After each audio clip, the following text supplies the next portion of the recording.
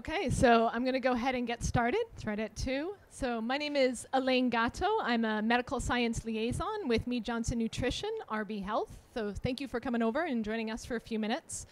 I'm going to go over a topic today called the milk fat globule membrane, otherwise abbreviated as MFGM, understanding bioactive components in human milk. So some of you in the audience here may have some familiarity with MFGM. Others may have less familiarity with this topic. But I really hope in these few minutes that we can kind of go through and understanding what this is, what it really does, what there's outcomes associated, and really understanding why we continue to research human milk. So going again to a couple of objectives, really understanding how optimal nutrition early in life is critical for our children to really reach their fullest potential. To make sure we describe those unique characteristics and bioactive components of milk fat globule membrane that I'm going to share with you. And then really making sure we have some knowledge of the studies or the clinical research behind this topic. So as we think about milk fat globule membrane, again, this is a nutritional component that is found in human milk. We go through over time and we think of really what impacts nutrition in early life. And I really we often think of it, especially as we put growth parameters on a growth chart, we're always considering looking at parameters like weight, height, weight, length, head circumference. But ultimately, it's beyond that. And really where our research has really gone beyond just looking at those general parameters to identify growth, where growth is now really transitioned to understand not growth of just the body, but growth truly of the brain and even growth of the immune system, which I'll get more into. But we think of growth of the brain and how we really understand that 185% of the brain is grown in the first couple of years of life. So more than ever, that first year of life specifically is so critical.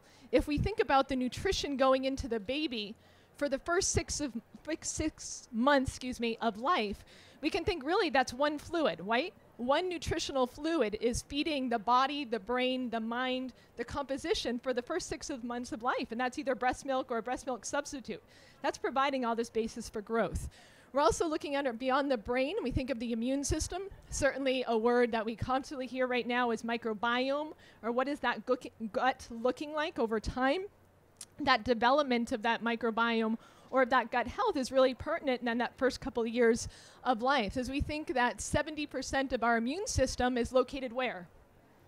In our gut. So certainly, again, going back to how nutrition is so critical in this really important timeline, and how so much of the nutrition that we choose to provide this really can make or break potentially these lifelong outcomes for these infants. So there's been some nutrients that have been identified. Certainly most of these are not new to us. These are nutrients I can go back to. For example, we've always been concerned about anemia. So typically a pediatrician will be looking at an iron, looking at a hemoglobin, 6 months, somewhere between 9 and 12 months of life. Recheck it later on, again, going back to growth. So certainly ones, but other ones that we've really looked at more beyond just saying the baby needs fat, the baby needs carbohydrate, the baby needs protein. Going beyond that is really looking specifically at those types of proteins or those type of fats, for example, polyunsaturated fatty acids, omega-3s, really understanding what are those specifics of those nutrients that are so valuable. Looking at folate. Folate, we know certainly from many, many years, we've had many grants throughout public health looking at the importance of folic acid for the prenatal, for the pregnant mother. Again, looking forward to, because if that infant does not have that adequate store, we certainly have that risk time that the baby has at risk for spina bifida or other neurocognitive defects. So why does that matter? Why is this nutrition really the basis? So in understanding what these nutrients are that we're often lacking, but then pulling it forward to, again, what is the long-term outcomes of being deficient or, on the other end, optimal with these nutrients. So if we think about the brain, certainly all this development or neurocognitive development that is happening, what we say, in the first 1,000 years of life.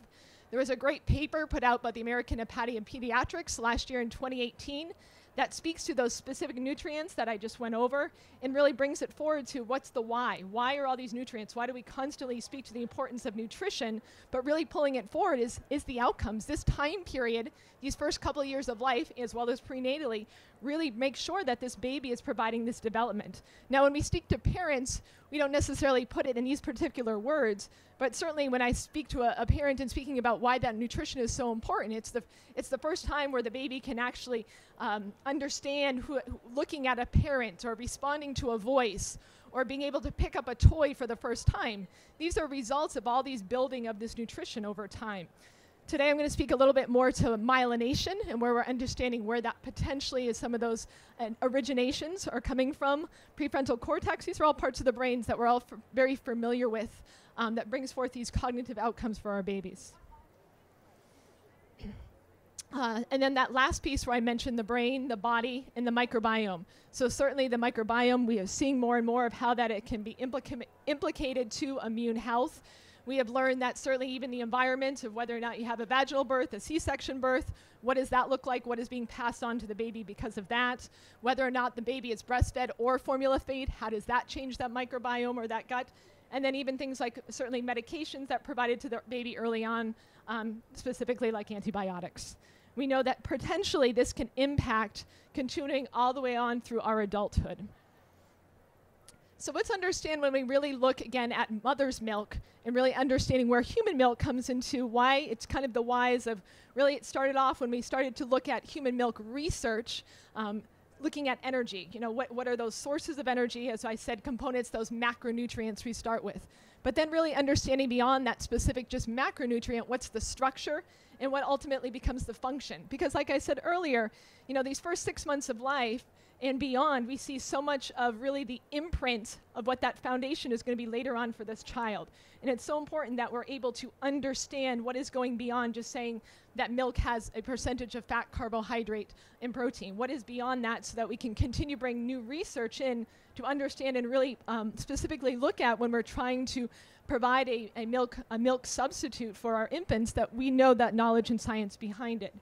So when you're looking at, for example, when Mead Johnson looks at really understanding what's some of that functionality, what that can bring to cognitive outcomes, these are areas of really looking at research beyond to say, okay, what is the whey casein value? How does that lactation cycle change over time? What's the value of comparing a preterm to a term mother's milk, and how does that implicate what type of whey casein ratios are in formulas? What is that fat blend? How does it emulate the fats that are in mother's milk? DHA and ARA, again, looking at long-chain fatty acids, something that was never into formula. What's the benefit? What's the outcome to that baby long-term? There's some studies, some abstracts being presented today on DHA and ARA. Prebiotics, something that we know that's in mother's milk. Probiotics, what are these things that we've started to add into formulas? And then lastly, the one I'm going to spend a few more minutes of time today to really go over is making sure the latest addition to some of the formulas out there is milk fat globule membrane, first introduced in 2016.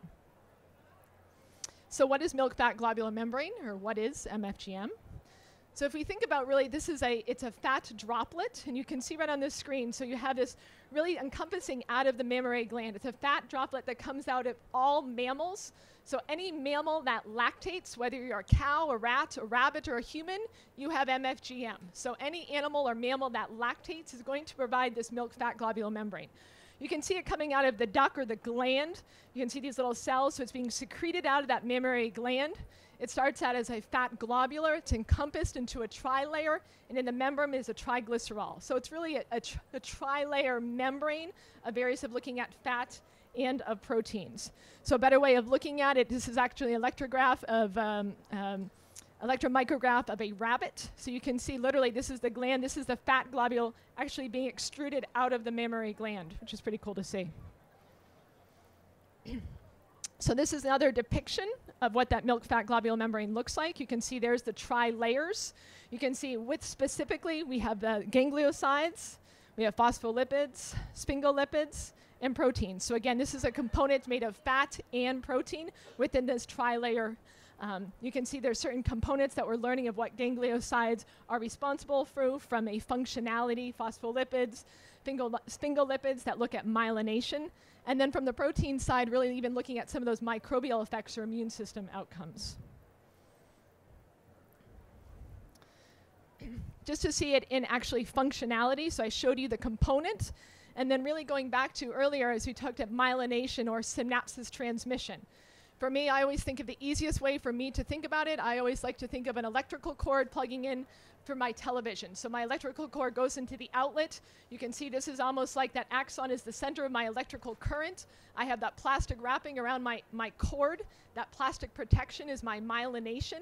Certainly that more myelination protects that electrical circuit in the center that allows that transmission to happen from my wall all the way to turning the television on. And I always like to say we live in a society we don't like to wait for that television to come on more than a second. Well, certainly that baby, that transmission that's happening so quickly due to the result of the myelination and then axon transmissioning the information to get that knowledge for that baby to respond is what's really happening. That's really to think through what this actual milk fat globule membrane is providing that support. So we'll look a little bit at some of the clinical evidence to kind of go beyond, because certainly whenever we look at application of certainly new nutrients that are found within human milk, let's think about the research. So the research always starts with finding out where it is, how you can extract it, looking at animal models, and then coming into our true human models. So this is a study out of Timby et al. It's out of Sweden. It was first done in 2014. It was a prospective, double-blinded, randomized, so a DBCT controlled study, a very high-quality study coming out of Sweden, one of the university hospitals. A nice group of babies that were provided this. I always say a good quality study is going to have a breastfeeding reference group. So certainly you have a standard formula group, you have a breastfeeding reference group, and then you have a group that has the formula with the milk fat globule membrane.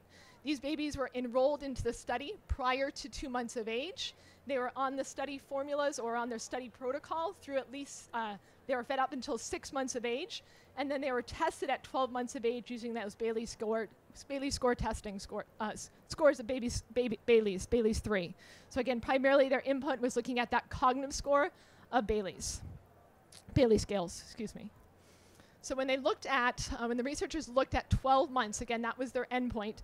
After these infants were on their study protocol for at least 6 months of time, you can see that when they did the Bailey scales to look at specific cognitive outcomes, you can see the difference between the standard group, so about 60 babies that completed, about 70 babies that completed in the MFGM group, and then about 70 babies, and of course, in the control group of breastfed babies. This was the first time that there was able to show really no significant difference, and again, in this particular cognitive score outcome between the group of babies that were breastfed and the babies that received the MFGM.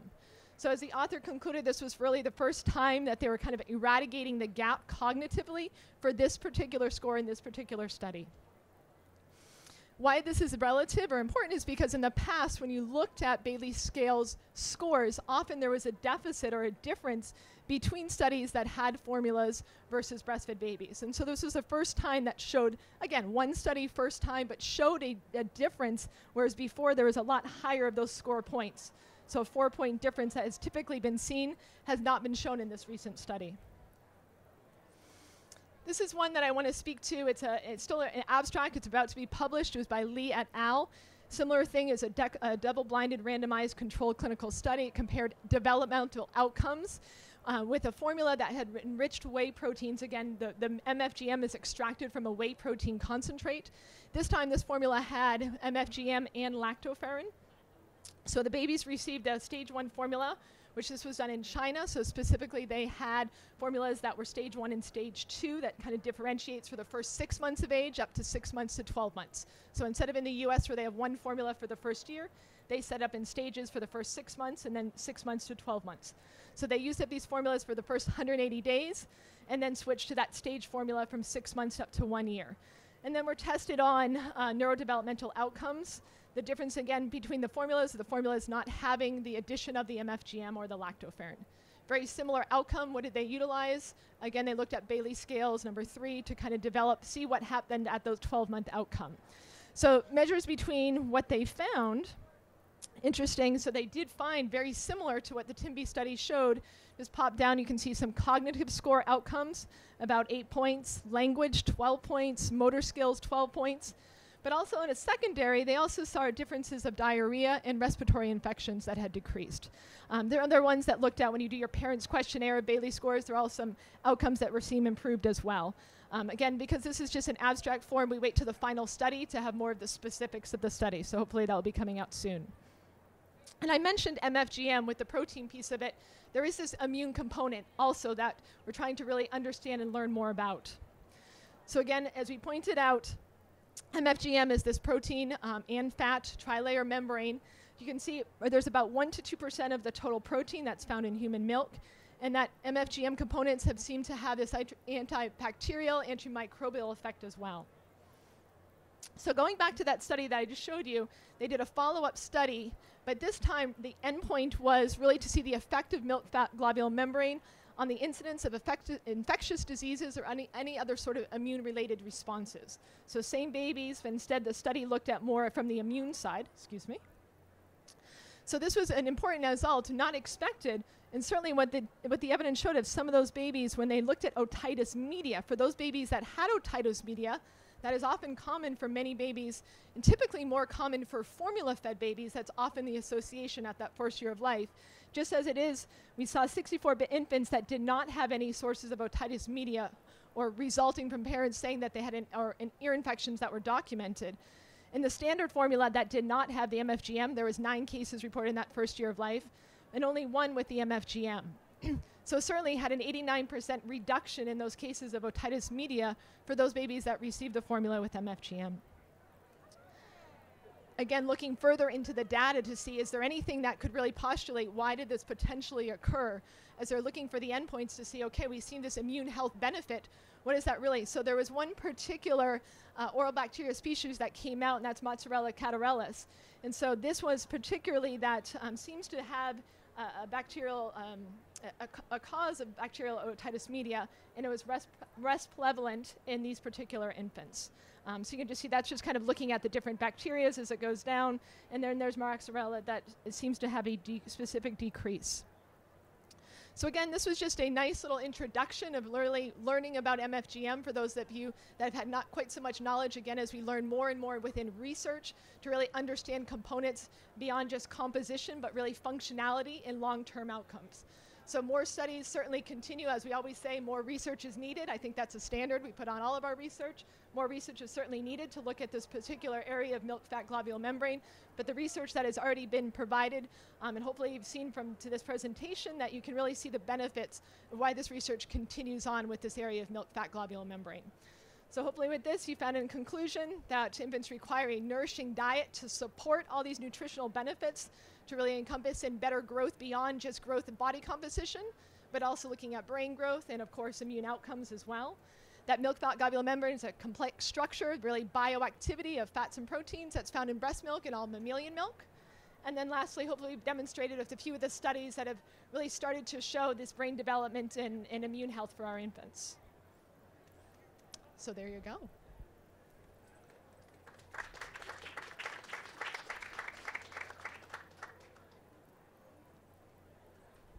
Thank you. Any questions? Are any of these studies going beyond 12 to 18 months? So, great question. I think just based on the research that is currently out there, there's research as far as this particular research to go beyond, as far as at 18 months or 2 years, no. However, what I can say that is milk fat globule membrane has also been looked out at other populations. So looking at populations of toddlers, for example, 2-year-olds, 4-year-olds, looking at in response to decreasing potential diarrhea incidents or long-term diarrhea incidents. There's been some great studies out of South America that have looked at that potential incident, similar to what the Lee abstract showed, where that decrease of diarrhea, which can be very important in some of our countries, where diarrhea is still an incidence of death. So certainly, or mortality. So certainly some of these other areas of populations. Specific to this one, no long-term yet, hopefully more to come, but I think we're seeing it where different populations it can be value, especially with our children. Yep.